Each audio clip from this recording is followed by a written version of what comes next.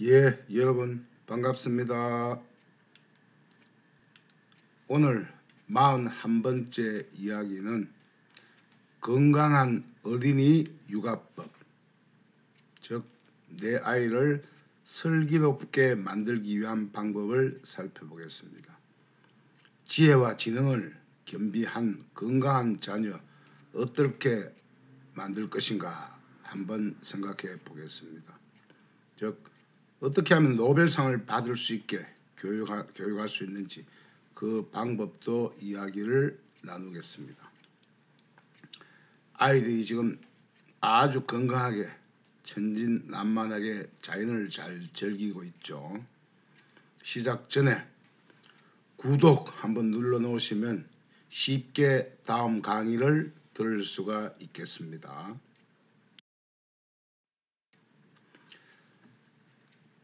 태교에서 소아까지의 자연환경에 적응시키는 육아법은 어떤 것인지 먼저 한번 살펴보고 진행하겠습니다. 아이를 갖기 전에 1년 전부터 100일 기도까지는 아니지만 건강한 부모가 되어야 건강한 자녀가 태어나죠. 콩 심은 데 콩 나고 팥 심은 데 팥이 나는 원리와 똑같습니다. 더구나 아이가 태어나면 태교, 임신 중 태교가 아이를 슬기롭게 만듭니다. 엄마가 태교 때 보고 듣고 느끼고 하는 행동을 나중에 커서 똑같이 하게 됩니다. 그래서 열심히 엄마가 책을 열심히 읽게 되면 태어나면 저절로 책만 보면 책벌레가 되게 되는 거죠. 두 번째는 이 출산 시에 임신 중에도 마찬가지지만 공기, 소리, 온도, 습도, 빛, 물, 촉감 등의 자연 환경을 아이가 태어나면 점진적으로 적응시켜야 됩니다. 왜냐? 뱃속에 있을 때 환경적인 경험이 전무하기 때문에 모든 게 낯섭니다. 갑자기 적응을 시키면 경기, 경련, 놀람 현상이 생겨서 아이가 태어나자마자 질병을 달고 살 수가 있기 때문입니다. 세 번째는 먹여서 병을 만들어요. 잘못된 음식 섭취를 시키면 바로 감기가 오게 되고 더 큰 질병을 만듭니다. 작게는 물에서부터 해서 분유, 음식 이런 것은 무조건 천천히 작게 소식하게 만들어야 됩니다. 아이가 울거나 화내고 보채는 것은 무조건 속이 불편해요. 속 편하면 웃을 수밖에 없습니다. 네 번째 이야기는 3살 버릇이 8까지 갑니다. 즉 3살 이전에 즉 유치원 가기 전에 모든 인성, 덕성, 습관, 지혜, 슬기가 이때 다 형성이 됩니다. 특히 3살 전에 모든 교육이 끝이 나야 된다. 즉 뭐냐? 집안 환경이 그렇게 되어야 된다는 이야기입니다. 자, 5번째는 새로운 장면을 많이 볼 수 있게 하면 할수록 아이가 지혜롭고 슬기로워집니다. 새로운 환경에 가장 많이 반응하는 나이가 소아, 유아, 어린이입니다.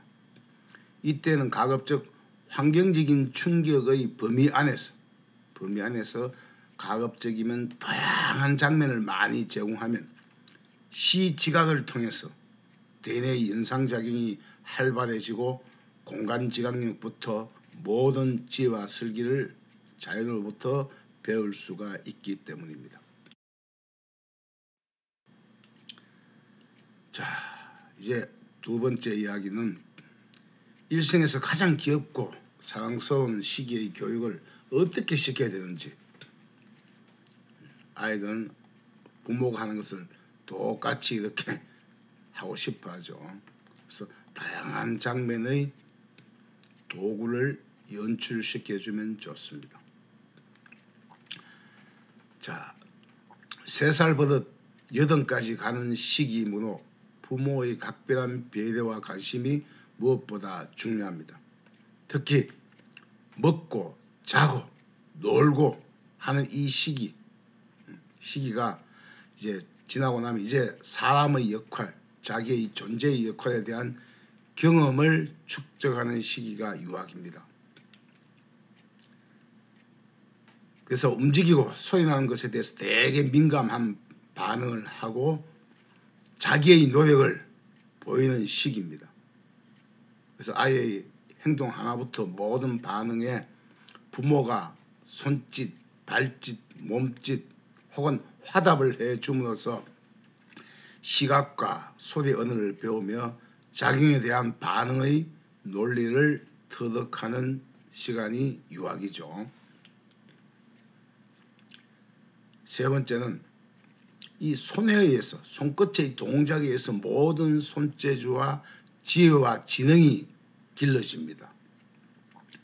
우리 몸의 손 52개의 뼈가 있는 양손이 대뇌와 모두 연결되어 있기 때문에 어릴수록 새로운 도구를 제공해서 손놀림을 자유롭게 할 수 있는 장면을 제공해주면 좋습니다. 아이들은 아이들이 뭘 만지면 잘 부수죠. 왜? 머리에서는 여기까지 손이 움직이려 하는데 아이는 그게 안 돼요. 여기까지 움직이려고 하는데 뇌하고 손의 작용이 제대로 되지 않으니까 더 가서 결국은 망가뜨리게 됩니다.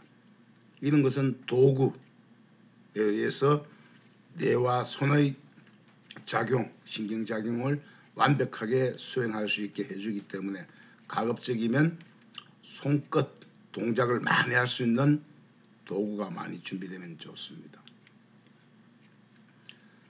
그 다음 4번째, 생활 환경의 장면을 다양하게 연출해 주는 게 중요합니다. 아이들은 한번 본 것에 식상해요. 그래서 매일 밖으로 나가지 못하면 주일마다 새로운 변화를 꾀할 수 있게 해주면 성장 발육에 아주 도움이 됩니다. 집안 환경은 집안에는 문마다 색을 좀 바꾸어 준다든지 자그마하지만 베개, 장난감 위치를 바꾼다든지 혹은 장난감을 쫓아오게 한다든지 혹은 또 어떤 목적지까지 도달하게 한다든지. 그래서 유아는 보고 듣고 오감이 이때 가장 활발하게 움직이는 시기이므로 가급적이면 주위에 매우 다양하고 변화 많은 환경을 만들어주는 게 중요합니다. 자, 이제 그 슬기와 지혜를 놓은 아이를 만들기 위해서는 다양한 도구가 필요하겠죠. 우리 사람과 인간의 짐승의 차별성은 바로 도구 사용에 있습니다. 그래서 이 도구를 잘 사용하면, 즉 이 젓가락은 손이 완벽해야만 사용할 수 있는 도구죠. 그래서 일찍부터 문제가 많은 도구를 가까이 해주면 좋습니다. 저는 아이 키울 때 3살 때부터 아이 옆에 커터, 칼, 가위 위험한 거 다 갖다 두었어요. 자, 그래서 어떤 예리하고 날카로운 것이 가까이 있으면 그것을 접하면서, 물론 손이 베이죠. 베어봐야만 이건 위험한 물건이 따갔구나 하는 걸 알 수가 있습니다. 이때 아이의 두뇌 성장이 획기적으로 바뀌게 됩니다. 또 혹은 자기 변을 만질 수도 있겠고 뜨거운 국물에 손을 넣는다고 해서 꾸짖으면 안 됩니다. 그렇다고 화상을 입히라는 이야기는 아니죠. 그러니까 만져서 손이 데이지 않을 정도로 한 50도, 60도 정도 온도로 식혀서 갖다 놓으면 뜨거운 거 느끼겠죠. 그렇게 해서 점진적인 뜨거움의 경험, 점진적인 도구 사용의 경험을 축적해 주는 게 중요합니다. 그래서 이 시기는 호기심이 가득 차 있는 시기입니다. 절대 꾸짖거나 야단을 쳐서는 안 됩니다. 왜? 한번 꾸짖고 질책을 하고 고함을 지르면 아이가 거기에 거부감을 가져요. 그러면 다음에는 뭐냐? 그 장난감을 만지고 뭘 만지고 싶어도 거기에 대한 두려움 때문에 혼이 날까 싶어서 적응을 혹은 체험을 제대로 할 수가 없습니다.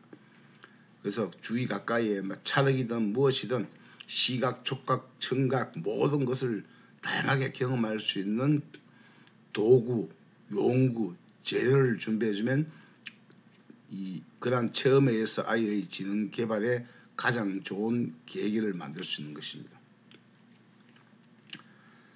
그런데 한편 이 도구를 사용하다 보면 도구로부터 도구 충격을 받을 수 있어요. 젓가락에 찔린다, 칼에 베인다, 뜨거운 국물에 혼이 나는 도구 경기를 합니다. 근데 이 아이들이 한번 경기를 하게 되면 평소에 잘 가지고 놀던 분명히 장난감인데도 주면 그걸 막 만지고 던지고 부딪히고 가까이 가지를 않으려고 해요. 그건 이미 도구 경기를 했는 겁니다. 이 도구 경기한 걸 그냥 두면은 아이가 다음 어떤 체험도 하지 않으려고 해요.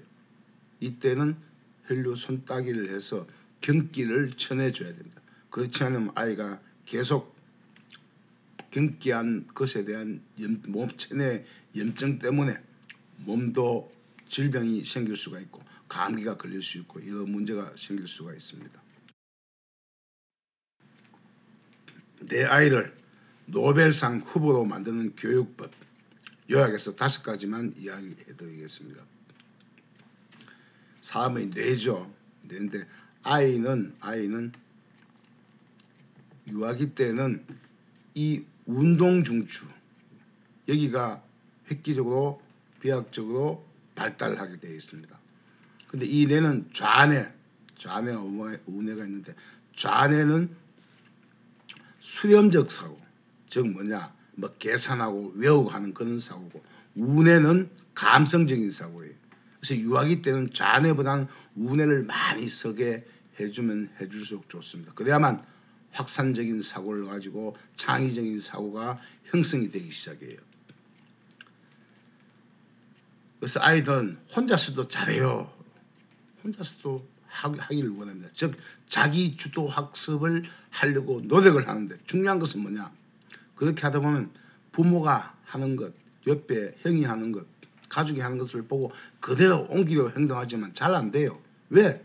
뇌와 손이 제 기능을 아직 못하기 때문에.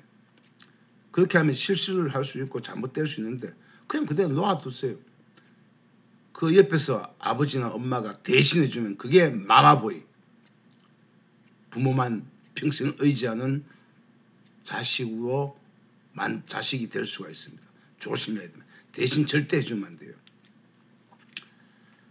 자, 첫 번째 노벨상 후보 아이를 만들기 위해서는 선택권을 무조건 아이에게 줘야 됩니다. 간절히 원할 때 도와주고 미리 책을 사고 미리 신발을 사고 미리 옷을 사주면 절대 안 됩니다. 신발 신다 보면 떨어졌다. 무리시해줘. 그 다음에 엄마 신발 무리시해요 하면서 욕을 합니다. 그럼 그때 사주면 돼요. 미리 사주면 사줄수록 저거 아이를 둔재로 만듭니다. 천재로 만들려면 절대 미리 사주면 안 돼요. 옷이든 뭐든 원할 때 사주고 부족할수록 그 부족함을 채우기 위해서 아이가 지혜와 설기가 생기는 겁니다. 첫 번째는 선택권을 아이에게 줘야 됩니다.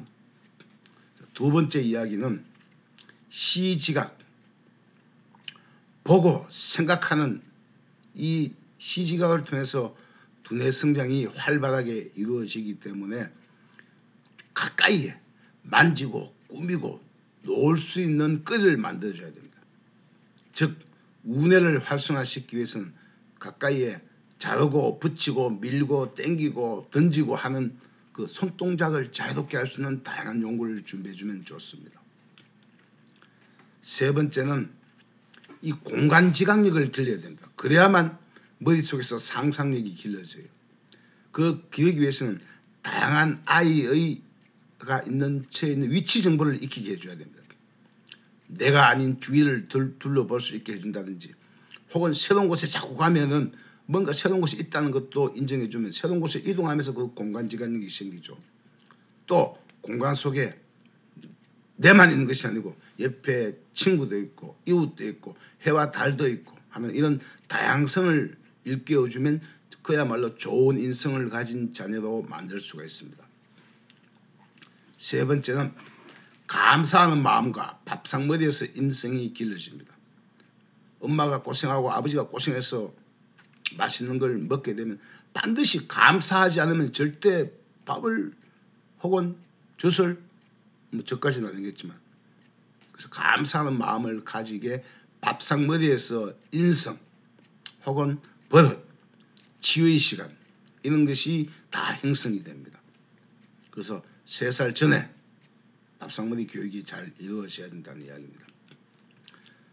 마지막 5번째는 뭐냐?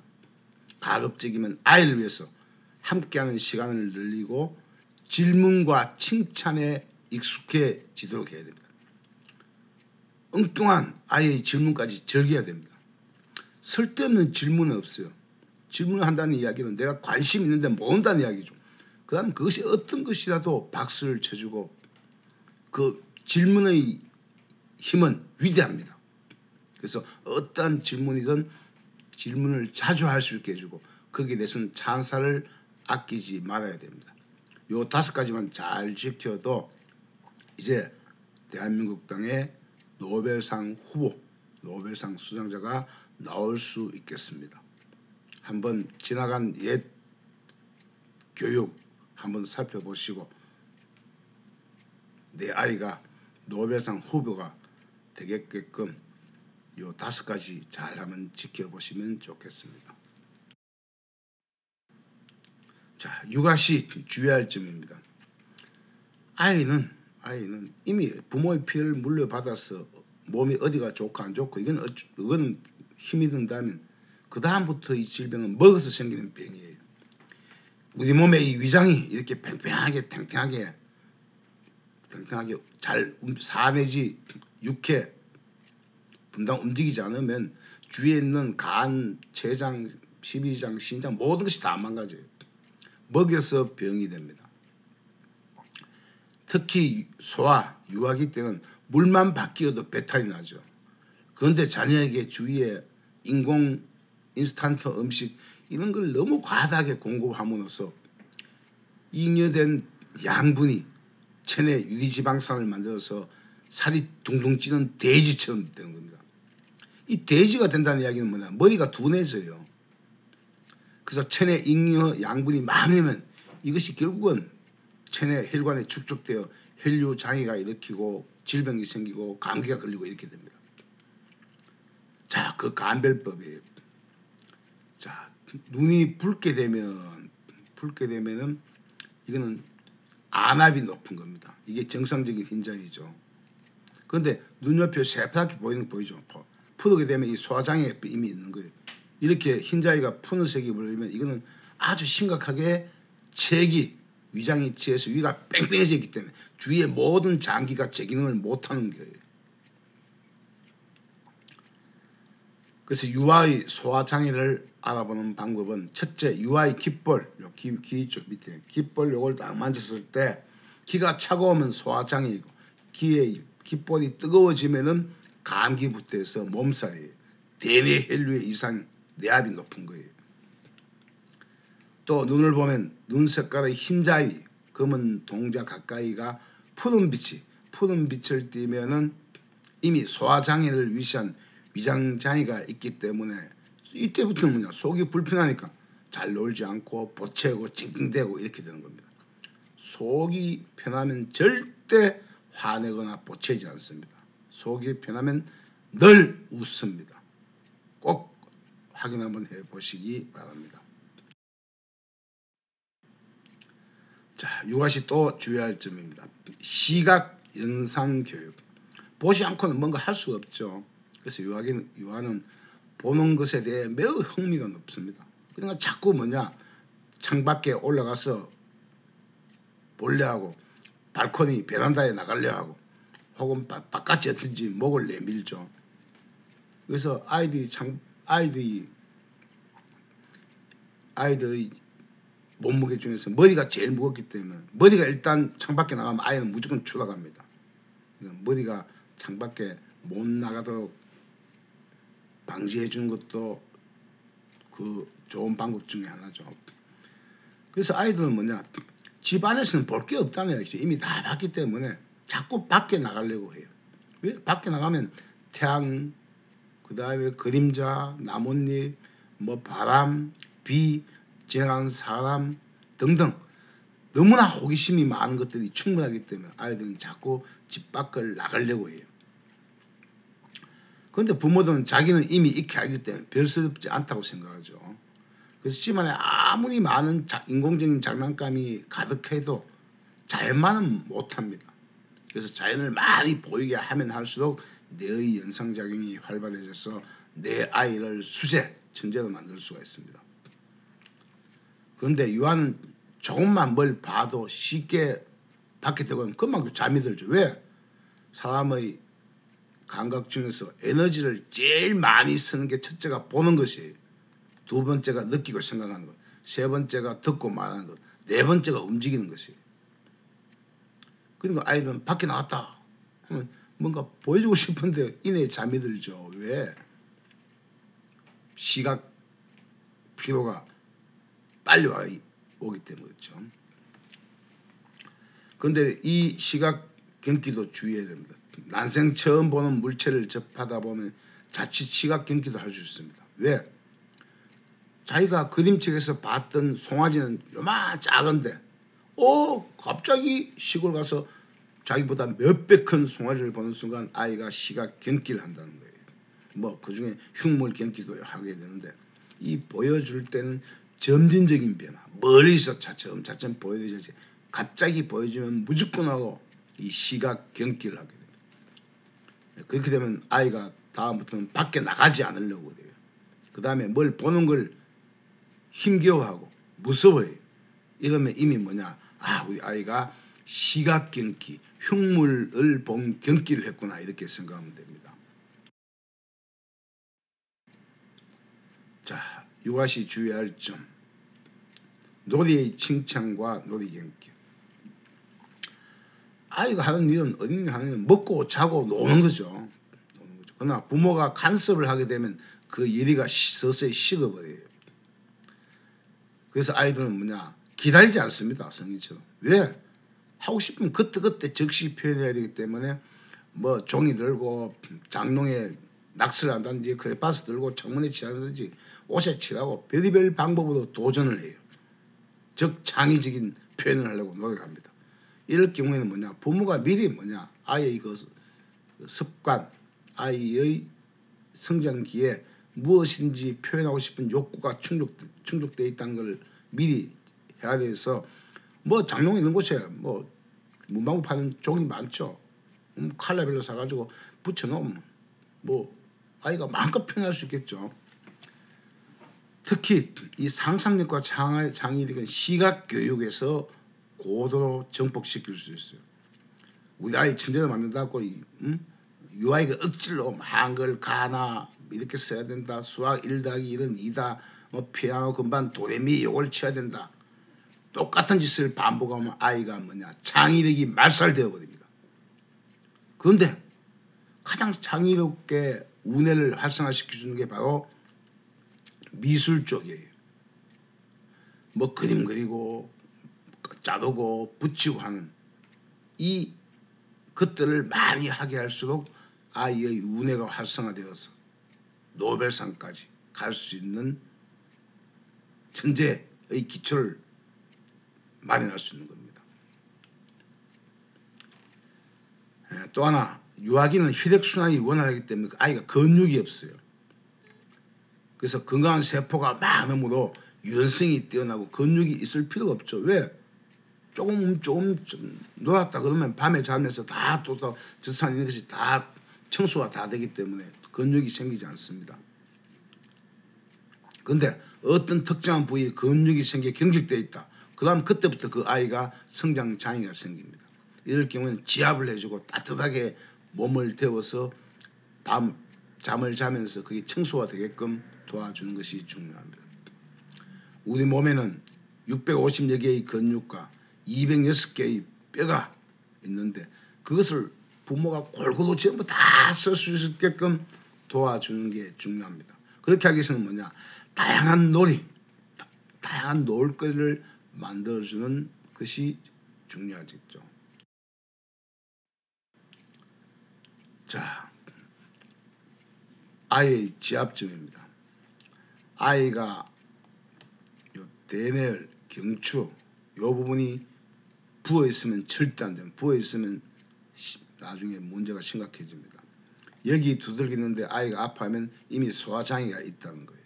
그래서 이런 빨간 부분 표시한 부분을 만졌는데 이 부위를 아파한다. 그러면 이미 거기는 혈액순환 장애가 생긴 거예요. 자, 아이를 지압할 때는 가급점이 뭐냐? 모든 것을 심장 쪽으로, 왜? 정맥은 심장 쪽으로 다시 회수가 되죠. 그래서 심장 쪽으로 지압을 해주고 문질러 줄수록 좋습니다.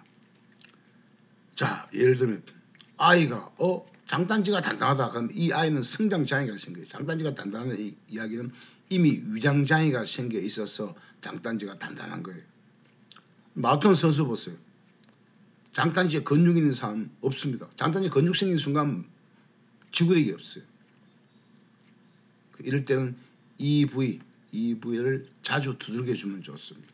그래서 우리 조상들은 뭐냐? 아이가 뭐 짜증내고 화낸다 그러면 말 듣지 않으면 요 부위를 회초리가 쳤죠.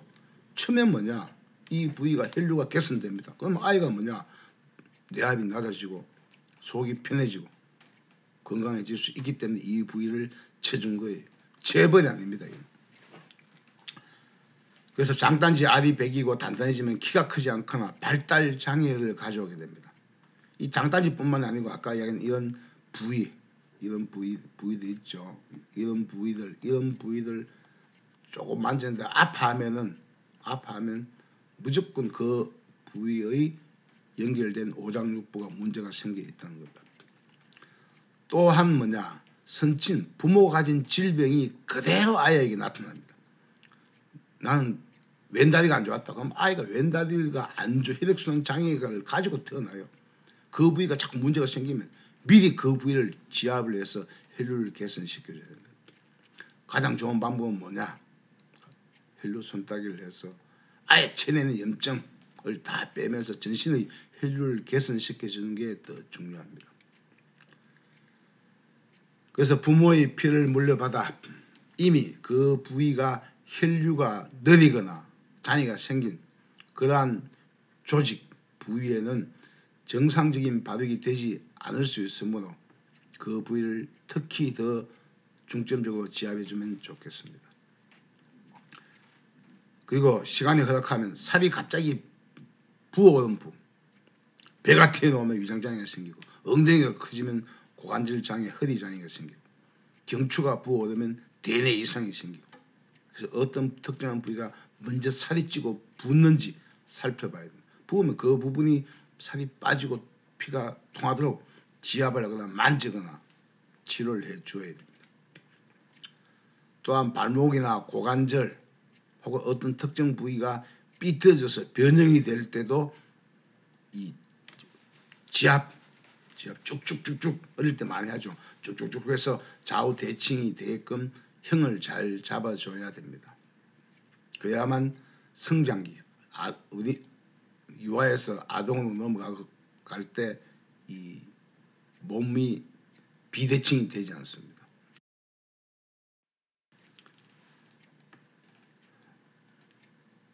자, 바른 자세로 아이가 바르게 앉도록 하고 해야만 바르게 앉아야 신진대사가 잘 일어납니다. 왜?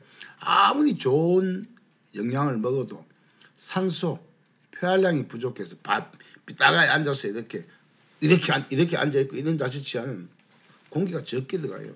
그럼 제 아무리 맛있는 영양을 먹어도 산소가 결합하지 않으면 우리 몸에서 무용지물이 됩니다. 산소가 결합하지 않으면 결국 활성산소가 생기고 그 부위에 살이 찌고 이렇게 되는 겁니다. 또한 유아의 시각은 완전하게 발달된 것이 아니죠. 특히 그 유아기 때는 모든 것을 입으로 가져가기 때문에 그 입으로 가져가서 문제가 되는 부분도 신경을 써 주시는 게 좋겠죠.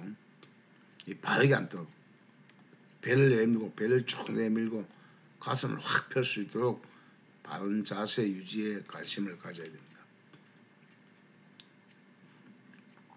또 한편 아이 주위에는 유전자 구조가 다른 사람은 가급적이면 피하는 게 좋아요.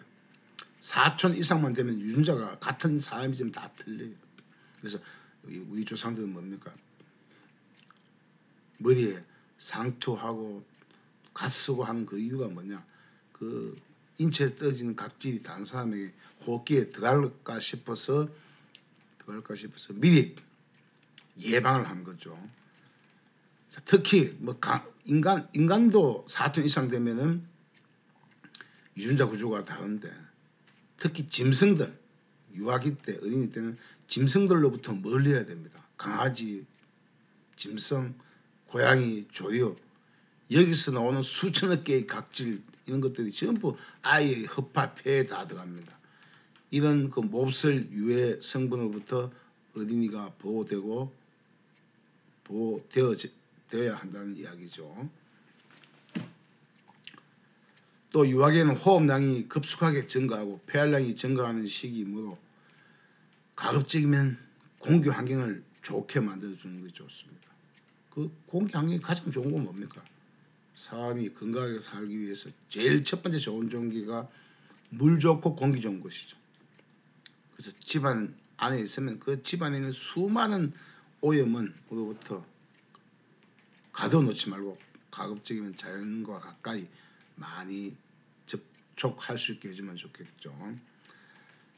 그래서 아이가 다른 유전자 각질이나 이런 것을 마시게 되면 호흡기관에 수많은 백혈구 염증이 양산되어서 결국 아이가 뭐 감기, 편도선염, 폐염, 뭐 열이 치솟고 사지가 뒤틀리는 경기 현상으로 이어질 수 있기 때문에 조심을 해야 됩니다.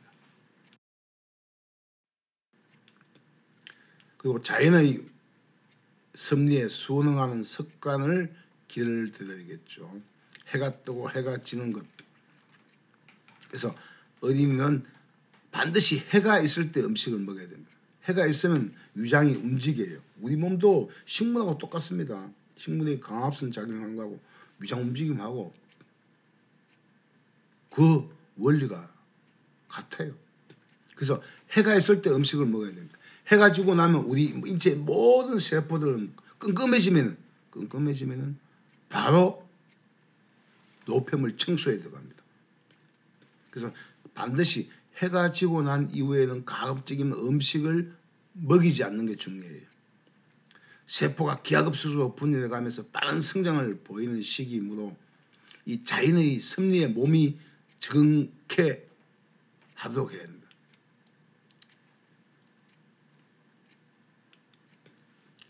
특히 새벽 4시부터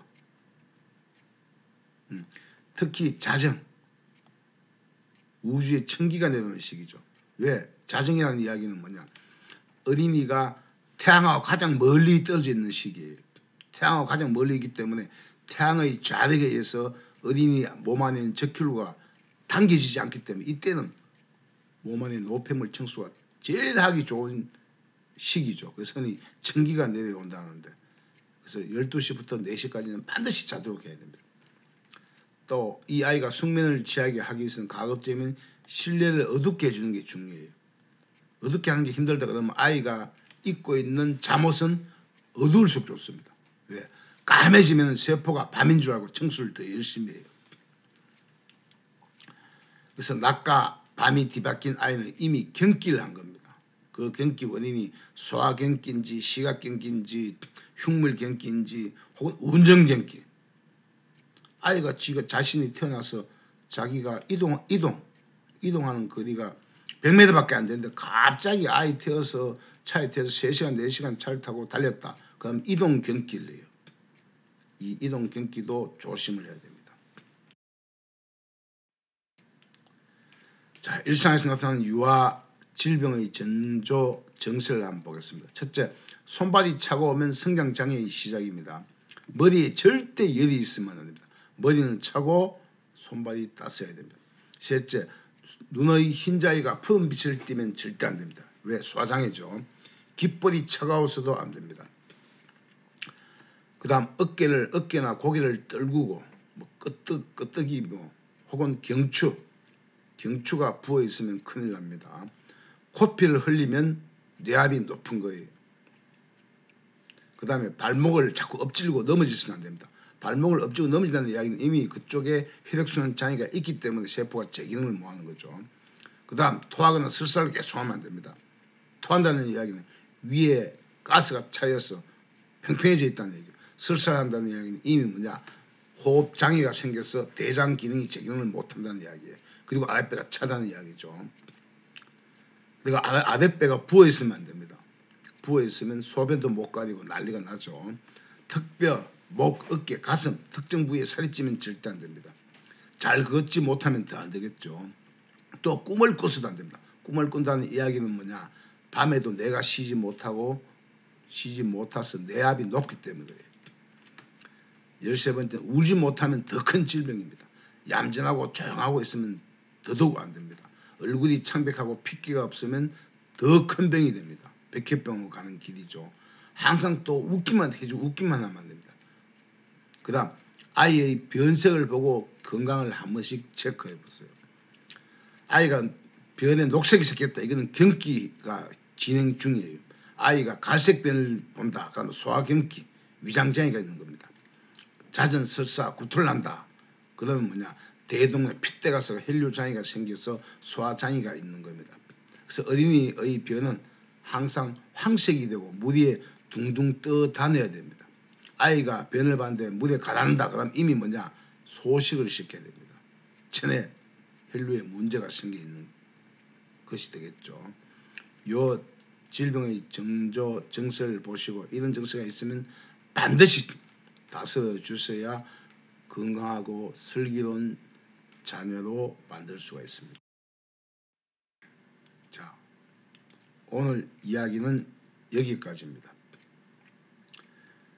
다음 42번째 이야기는 아이를 키우면서 가장 위험한 게 먹어서 병이 생긴 이야기예요. 소아 어린이 질병 원인의 첫 번째가 먹는 소화경기입니다.